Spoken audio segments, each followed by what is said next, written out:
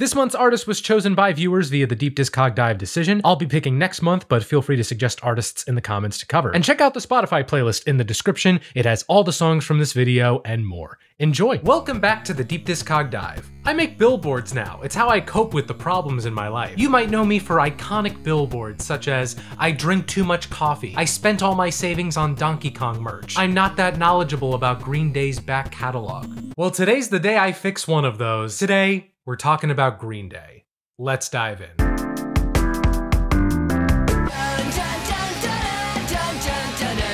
The story of Green Day really begins with a venue in the San Francisco Bay Area. In the mid-1980s, 924 Gilman Street, otherwise known as Gilman's, was as much a community as it was a physical space, an all-ages, volunteer-run venue that many of the punk bands on the West Coast would have killed to play. One of those bands was Sweet Children, made up of drummer John Kiffmeyer, bassist Mike Dirnt, and frontman Billy Joe Armstrong. Inspired by acts like Operation Ivy and The Replacements, the trio played in any basement, backyard, and building they could find.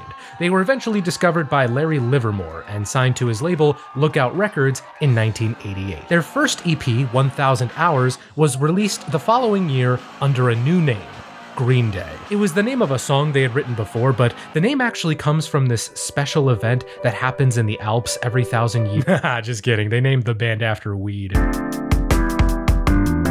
The year after the EP, in April 1990, 39 Smooth dropped as their first proper album. And boy, yeah, this is definitely their first album. 39 Smooth is fine. It's a perfectly acceptable debut album. The lyrics are mostly about young love, young frustration, young boredom, basically just being young. I also feel like the production and mixes hamper the potential this album had. I recognize it was a trade-off to keep their homegrown energy intact, but knowing where they'll go from here, it's a shame to see some of these songs held back by amateurish production, but even at this early stage, that raw energy still shines. Tracks like the opener At the Library, I Was There, Road to Acceptance, and especially Going to Pasalacqua demonstrate that the band had that je ne sais quoi that you can't fake if you want to be a success. So no, Green Day's first album isn't an instant classic, but it's clear that their music had a lot of potential if given the chance to grow. Like weed. Literally a week after 39 Smooth was released, Green Day went back into the studio, recorded their second EP, Slappy, and released it in the summer of 1990. Slappy, along with 1000 Hours and 39 Smooth, can be found these days as part of a compilation album called 1039/Smoothed Out Slappy Hours, which I could have sworn was the name of a Kingdom Hearts game. After their first US tour, the gang planned to record a follow-up, but when Kiffmeyer left to go to college, they were without a drummer. Through Livermore, Armstrong and Dirnt met Trey Cool. They hit it off, and Cool was brought in first as a temp replacement and then as their official drummer. The new trio went back into the studio to record Kerplunk, which released in December 1991. In terms of production, this is in the same ballpark as 39 Smooth. The biggest upgrade is in the drums. Kiffmeyer was a fine drummer, but hearing Trey fly all over the drum set fits Green Day so well. His energy is what takes tracks like Private Ale or Who Wrote Holden Caulfield from mild toe tappers to full-on headbangers. Plus, it was here where I began to notice how melodic Mike Dirnt's bass playing could be, the breakdown in Welcome to Paradise in particular. Along with Billy Joe's growing skill as a lyricist and vocalist, you can feel each member of the band developing their style and gelling together into one cohesive unit. The production still holds it back from true greatness for me, but again, this is as someone who knows their later sound looking back on what they used to be. You might personally like this rougher take on the band. In fact, I've seen a ton of people look back on Kerplunk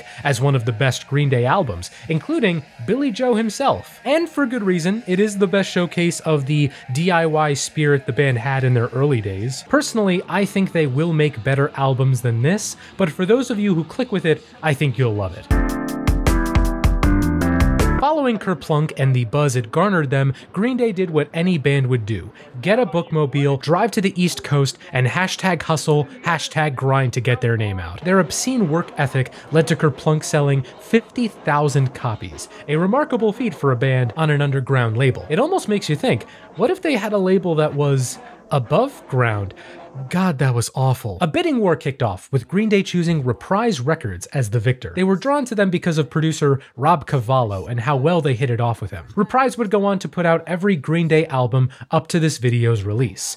But the major label signing came at a cost. The move to Reprise led some to peg Green Day as sellouts, eager to cash in on Punk's rising popularity for their own personal gain. Not to mention, Gilman's would soon enact a policy preventing any major label act from playing there. Green Day were, effectively, barred from the place and community that had been so instrumental to their success. Granted, the guys in Green Day were good sports about it and knew what they were doing. Heck, they even let Lookout Records keep the rights to their first 2 albums, so any money made from them would go to Lookout and not Reprise.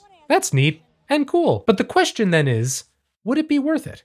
Were the band callous sellouts who would lose all magic with the major label move, or would the increase in resources and talent behind the scenes lead to something truly special?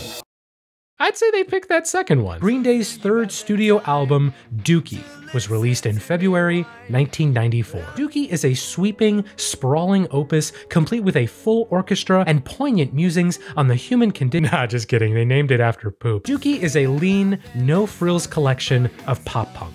I would say there's no BS on here, but again, Green Day honed their songwriting and playing to be as focused and razor-sharp as it has been thus far. Plus, with the help of producer Rob Cavallo, the band managed to clean up their sound without diluting their chemistry. And sure, that means the DIY sound of the first 2 records isn't there, but honestly, I don't miss it much. A perfect example of why is the re-recorded version of Welcome to Paradise. The cleaner production means more impactful drums, more audible harmonies, and that breakdown I mentioned earlier feels even more chaotic. The other big singles, Basket Case and When I Come Around, are instantly memorable, and to be honest, I'm kinda sick of them. Yeah, this'll be a trend for me going forward, but after hearing them so many times over so many years, Green Day's bigger hits have lost a lot of their initial impact for me. I will represent this feeling anytime it pops up from here on out with the overplay octopus. Anyway, here's Wonderwall. That said, I still love Longview, especially that bass line.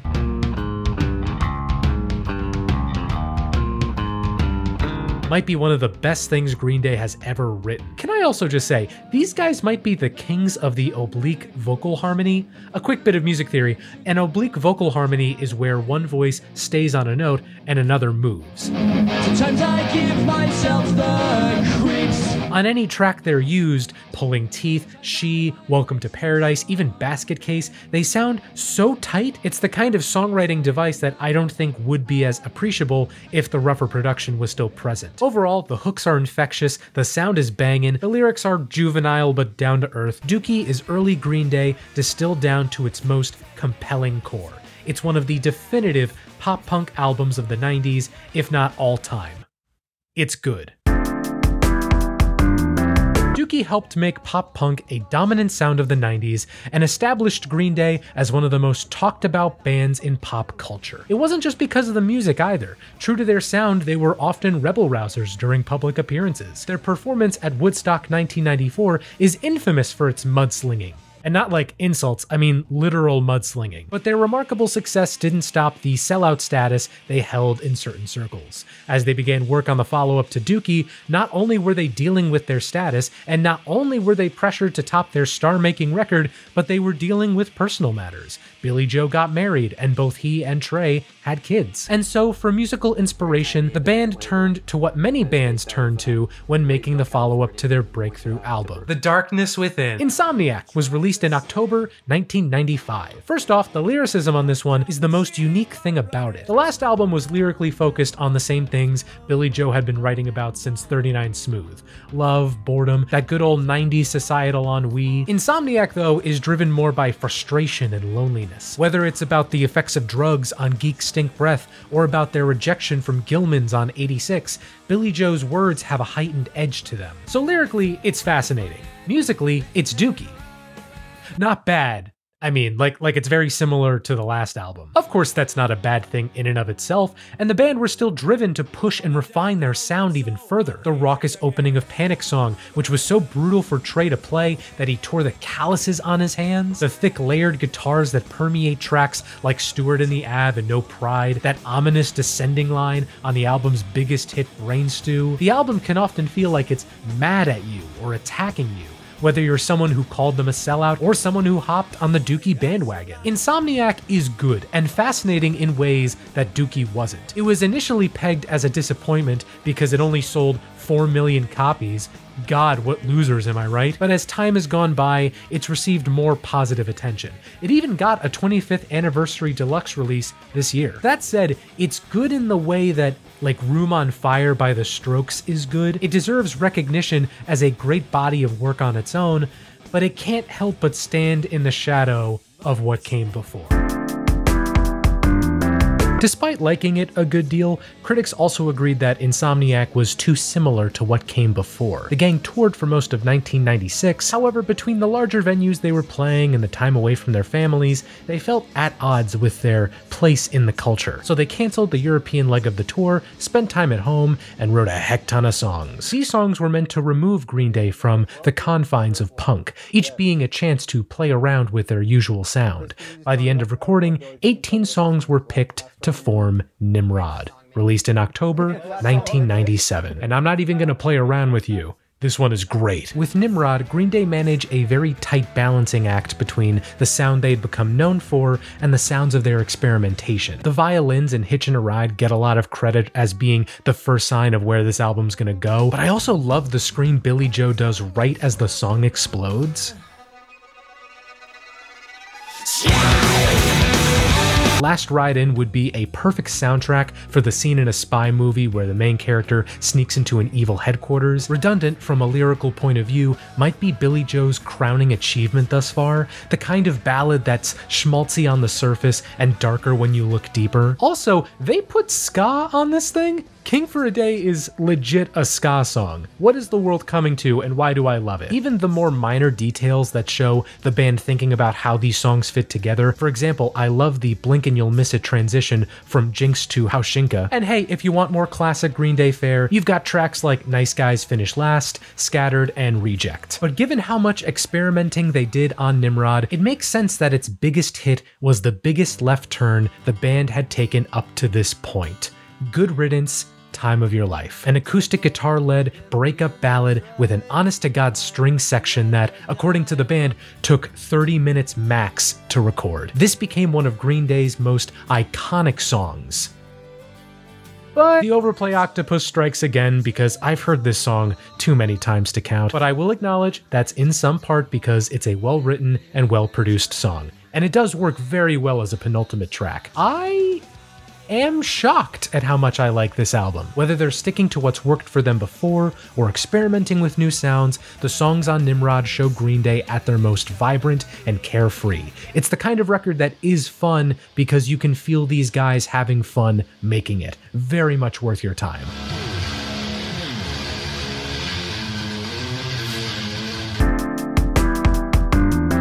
Nimrod was a breath of fresh air for Green Day. So of course, people didn't like it that much. Reviews at the time were fairly mixed, the main sticking point being that it was too different from their usual sound. It just goes to show you, never create anything. After touring for Nimrod, the gang went back into the studio. Inspired by Good Riddance's massive success, the band wanted to take more risks with this album. One such risk was not bringing back Rob Cavallo. This is the first record that Green Day were producing themselves. The fruit of their labor was Warning, released in October 2000, and it continues the experimental edge that Nimrod started. The bones of Green Day are still present in every song, but it's the small additions that make the difference. Many of these songs are based around acoustic guitars, and the band throw in new timbres like a harmonica on Hold On, or even a frickin' sax on Jackass. Misery is not only a showcase for Billie Joe's growing talent as a storyteller, but the songwriting gives off what I like to call VVV. Voodoo Vince vibes. The opening title track is instantly infectious with this repeating guitar line and chorus harmonies. And sure, it's a bit of a Kinks ripoff, but hey, I'd be a Kinks ripoff if I could. It's a really small moment, but I love this bit in Castaway where Billy and Mike sync up on the downbeat. It reminded me of, get this, Outkast's Church? Don't think that I can get out this hole. I guess I'm just a sucker for the sync-up. And of course, I'd be a fool if I didn't call attention to Minority, a shining example of Green Day working at their peak. The kind of accessible sing-along that works whether you're in a pub with your mates or in an arena with thousands. It's also the first Green Day song to have an explicitly political background. The song was inspired by the 2000 US election. Once again, I am taken aback at how much I like this. Oftentimes, when a band spends albums trying to experiment, the results can be hit or miss. But the past two albums are basically all hits and no misses, and they show that Green Day are not one-trick ponies. If only people recognized that at the time. Warning was a commercial low point for the band. Part of its underperformance can be attributed to it leaking early on the nascent Napster. This next break between albums would be the longest Green Day had taken so far. The group were starting to feel disillusioned with their place in the industry. They were perceived as elders of their scene, and all the kids were busy laughing when old people fall. During this break, we got a live EP, their first greatest hits compilation, and a B-sides record. The gang recorded their next album, a back-to-basics punk rock record called Cigarettes and Valentines, in the fall of 2002. The plan was to release it in 2003, that is, until the master tapes were stolen in November of 2002. Now, this would have kicked off a rousing episode of Where in the World is That Guy Who Stole the Green Day tapes. Instead, with the help of the returning Rob Cavallo, the band used this time to reflect on the boiling tension, set aside time to process their emotions, and establish a creative environment that would welcome input from each member. The band spent most of 2003 recording a completely new album, though in the meantime, Billy Joe's label released an album by new wave group The Network. Here's a photo of the band members. If you've ever wanted to hear what the love child of Green Day and Diva would be, this might be right up your alley. It's a sound that fits surprisingly well on Green Day. Excuse me, The Network. As this new album progressed, the band also wanted to incorporate current events into their work. So, what was going on in the US in 2003? U.S. warships and planes launched the opening salvo of Operation Iraqi Freedom. The US was engulfed in the then-young Iraq War, a topic that nearly all pop stars totally shied away from. I want to emphasize that. The vast majority of popular music in the early 2000s did not touch politics at all. The overwhelming initial support of the Iraq War meant that any kind of opposition was harshly condemned. However, by 2004, support was starting to wane, making it the perfect time to drop something that touched on that growing frustration. And boy, did they drop something. But not like that. In September 2004, American Idiot was released. I feel it's important to be upfront with you about my nostalgic biases. I basically grew up with this album. I was like 9 years old when it first came out, and it was in part the soundtrack to my middle school days. So keep that in mind when I tell you this highly controversial take. The album is good.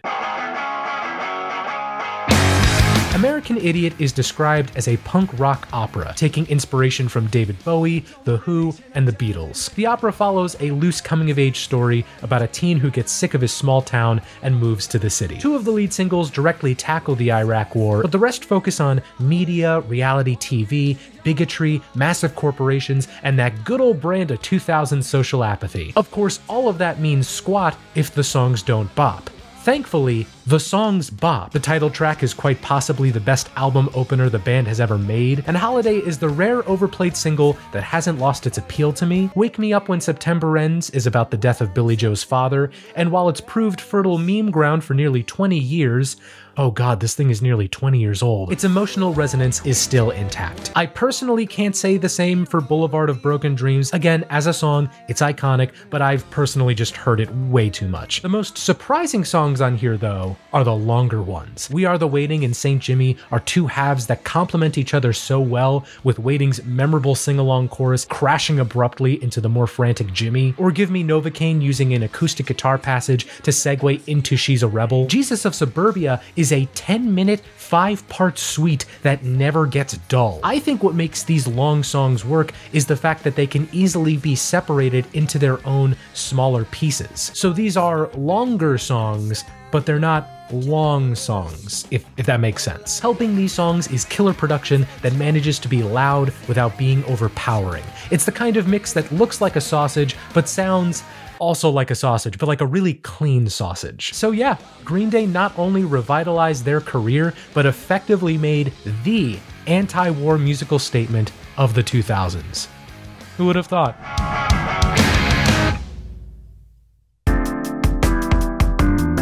American Idiot catapulted Green Day into a renaissance. Critical acclaim, hit singles, a live album, awards aplenty. Not to mention, the album came at a perfect time. I mentioned the shrinking support for the war, but the botched response to Hurricane Katrina made American Idiot an even more relevant album. Between American Idiot and its follow-up, we got another Green Day affiliate band, Foxborough Hot Tubs. Here's a photo of the band members. Okay, in fairness, this time Green Day were upfront with this being their side project, an old school garage rock album that's better than what you'd expect from a side project, and if you're into garage rock, I recommend it. The band began songwriting for their next album in 2006, though they wouldn't start recording until 2008. When they did get back into the studio, they did so with producer Butch Vig, famous for records like Siamese Dream, Garbage's self-titled, and there was a really big one, but I'm spacing on it now. Never mind. In May 2009, 21st Century Breakdown was released. This one is once again a rock opera following couple Christian and Gloria as they make their way in late 2000s America. It's way looser than American Idiot's already loose narrative, instead aiming to capture the mood of American life at the time, as well as Billy Joe's own psyche. Make no mistake, this is the most personal album Green Day have ever made, and I think as a necessary result, it carries a lot of weight with it. To me, these songs work best when they show clear growth in Green Day songwriting. The title track does a good job of kicking off the album, both in terms of the lyrical themes and the kind of vibe Green Day would be going for. Static Age builds to its climax with multiple key changes in the second half, which I thought was great. I really enjoyed the piano-led Restless Heart Syndrome. Apparently most of the songs on the album were written on piano, and songs like this, Viva La Gloria, and Last Night on Earth make me wish they used piano more often. I also do like lead single 21 Guns. I think it's one of the songs where the melodrama is at its strongest, even if it does give me flashbacks to Transformers 2 Revenge of the Fallen. But while there are great songs here, the more mundane moments tend to drag the project down for me. There's a lack of the bulletproof hooks that carried American Idiot to massive success, and that wouldn't be a huge deal normally, but it ties into the album's biggest misstep for me: its 70-minute runtime. This is, as of this video, the longest Green Day album, so 70 minutes of this more contemplative side of Green Day can eventually get tiring. 21st Century Breakdown is the kind of album where I like the idea of it more than the execution. I commend Green Day pushing themselves, and there are certainly moments where they nail it, but I also wouldn't recommend it as the first Green Day album to listen to. First off, let's get the big news out of the way.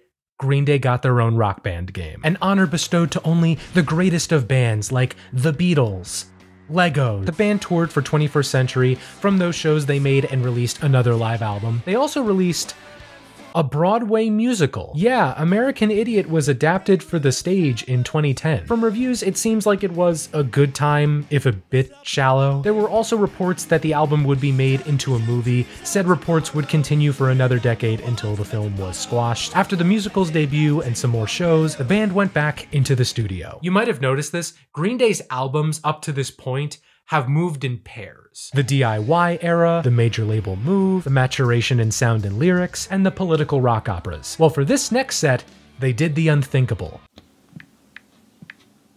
Basic Edition. In early 2012, Billy Joe announced that Green Day would be releasing a trilogy. He said that these albums came from a period of sheer creativity, of these guys making themselves at home in a studio and doing what they do best. I would make a joke about a trio of musicians making a trio of albums, but of course they had to squash that piece of comedic gold by adding a fourth member. That's right, for only these next 3 albums, their touring guitarist, Jason White, was a main member of the band. The first part of this trilogy was Uno, released in September 2012. This album was intended to move away from the rock operas and more towards good old-fashioned power pop. And in my opinion, yeah, that's what they did. Uno is a fine return to Green Day's more basic years. At its best, the band come fairly close to writing the same kind of effortless earworms they became known for, such as Nuclear Family, Carpe Diem, Let Yourself Go. That said, while the album is fine, it's also, well, it's fine. The kind of transcendent moments Green Day reached on American Idiot or even 21st Century are just gone. And hey, I get that was part of the album's mission, but while most of these songs aren't bad, they also don't leave much of an impression. The one track that people bash the most is Kill the DJ, Green Day's attempt at dance punk. Now, when I heard that, I was actually kind of excited to hear what they might do, but unfortunately, Kill the DJ is less House of Jealous Lovers by The Rapture and more Paralyzer by Finger 11. It feels way too slow, and Billie Joe's vocals come off as uninterested. As a return to basics, Uno is fine, but I don't know, I can't help but feel like it's bogged down by a bit of filler tracks, which isn't a good sign considering this is the first in a trilogy. Next up in the trilogy is Dose, released 2 months later in November 2012. Kicking off this one is See You Tonight, a short and sweet acoustic intro. It makes you think that this album could be a more intimate companion to Uno. The next song is called F*** Time. Oh, baby, it's time. Oh shoot, would you look at that? I knew I was late for something. No, for real, these guys made a song that sounds like their take on Little Richard with lyrics about time. Cringe. There's no other word for it. This makes me cringe. It's embarrassing. Look, if these guys want to recapture the carefree spirit of their early days, I get it. But the past few records have shown that they're capable of writing energetic barn burners that reflect where they are in life. So to see this kind of childish regression on tracks like Time or Makeout Party is just cringe. Also, why does everyone harp on Kill the DJ when Nightlife exists? Imagine Green Day doing AM-era Arctic Monkeys with awkward rap verses. Yeah, it's not great. I can't believe I finally get to say this. I don't have much else to say about Dose. Dose was framed as the garage rock album of the trio, harkening back to their work as Foxborough Hot Tubs. In fact, the aforementioned Time was originally a Foxborough song. That said, I mean, Green Day were already throwing in filler on Uno, and Dose has even more. Aside from the cringier cuts, there's not much memorable about this one. Closing out this trilogy is Trey, released in December 2012. The album's name is based not only on the fact that it's the third part, but it's also a dedication to Trey Cool. I'd say that was nice of the band, but it's a shame that this was the album they chose as a dedication. It's filler. There's no other way to put it. It's almost all filler. You won't hate listening to it, but I guarantee that'll only be because it's all fairly inoffensive. The only tracks I can recall a specific feeling from are X-Kid and 99 Revolutions. Otherwise, I'm honestly having difficulty remembering if I even listened to this at all. So taken as a whole, did this trilogy need to be a trilogy? No. Again, I appreciate the band's effort to push themselves, and there is a solid late period Green Day album somewhere spread across these 3 albums, but I can't recommend in good faith that you devote time to find it. Green Day did not slow down after the trilogy. There was a documentary about its making, another documentary about the Broadway adaptation of American Idiot, and the 99 Revolutions tour kicking off. It makes you think these guys have a remarkable work ethic, but there's gotta be a tipping point. Like, Billie Joe, don't you have 1 minute for yourself? You're gonna give me 1 minute? Okay, sorry, geez. During their performance at the 2012 iHeartRadio Festival, Billie Joe flipped out at having their set cut short, called out Justin Bieber, and smashed his guitar. Now let me say up front, that can suck. Earlier performances had reportedly been running long, Green Day got shafted, that frustration is fair. But also, take that part out, and the rest of the performance was a little off. Following that show, the band released a statement apologizing and clarified that their set wasn't actually cut short. Billie Joe checked himself into rehab for substance abuse, and many of Green Day's upcoming shows were either canceled or delayed. This small break gave the band a chance to recoup and focus on themselves. The only things the band as a unit released between the trilogy and its follow-up was a demo collection called Demolicious. Following his time in rehab, Billie Joe was fairly prolific. Not only did he team up with Norah Jones for a whole album, but he also got into acting, 2014's Like Summer Like Rain, and 2016's Ordinary World. Jason White also left the group to tend to his battle with tonsil cancer, a battle that he did end up winning. And perhaps biggest of all, Green Day were inducted into the Rock and Roll Hall of Fame in 2015. It was around that time when Rob Cavallo teased work on a new Green Day album, and a new Green Day album there was. Revolution Radio was released in October 2016. The best way to describe this one is a mix between American Idiot's political frustration and the energetic focus they were gunning for on the trilogy. The album looks at the socio-political climate of its time, attempting to capture what it was like to be alive during 2016. The biggest example, and the album's lead single,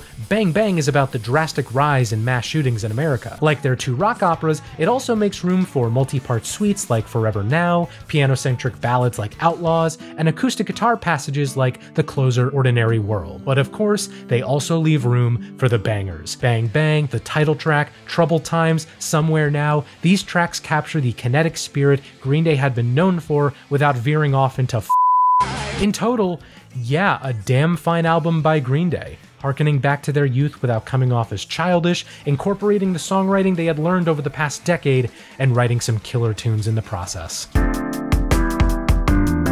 After touring for Revolution Radio and a brief break afterwards, Billie Joe said the band had a bunch of tracks ready for a new album. Said album would be their take on glam rock and, quote, old-timey rock and roll. Following that news and a few singles, Father of All released in February 2020. I would read the rest of the title, but it's being blocked by Hoehne the Unicorn here. I did not make that up. That is actually what they named the mascot of this album cycle.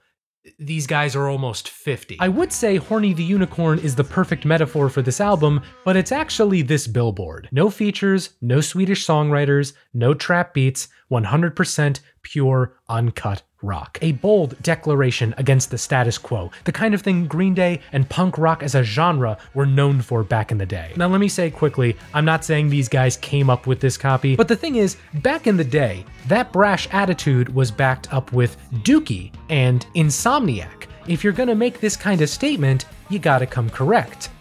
Father of All does not come correct. The production on these songs feels so homogenized. Take out Billie Joe's iconic voice, and songs like Meet Me on the Roof and Oh Yeah could be mistaken for, pick any semi-popular rock band still working today. Hell, the title track has Billie Joe doing this new falsetto, and it basically comes off like the Black Keys doing Feel It Still. The fact that the whole thing is only 26 minutes long doesn't help that feeling of homogeneity. Given the quality of these songs, Father of All doesn't feel lean, it feels skeletal. Granted, it's not all bad. I happen to like Fire Ready Aim a good deal. I think it best captures the spirit they were going for. Junkies on a High wasn't terrible either. I liked its lumbering groove. As an album, Father of All is dreadfully mediocre. As an excuse to tour or as a way to get put in commercials, it's acceptable. I'm sure you'd be fine with hearing all of these songs at a concert, but they're gonna leave your head as soon as Longview or American Idiot start.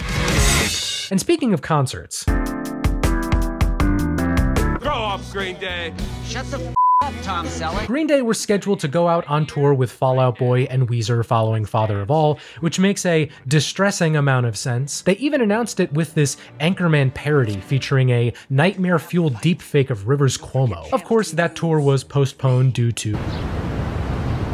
From March to September 2020, Billie Joe recorded a series of covers while in quarantine. Said covers eventually became his first solo album, technically, No Fun Mondays. Nothing mind-blowing, but a nice little diversion. We also got the return of the network in December 2020 with their second album, and boy, their mustaches have only gotten bushier. This year, they put out that deluxe version of Insomniac, plus a new song, Here Comes the Shock.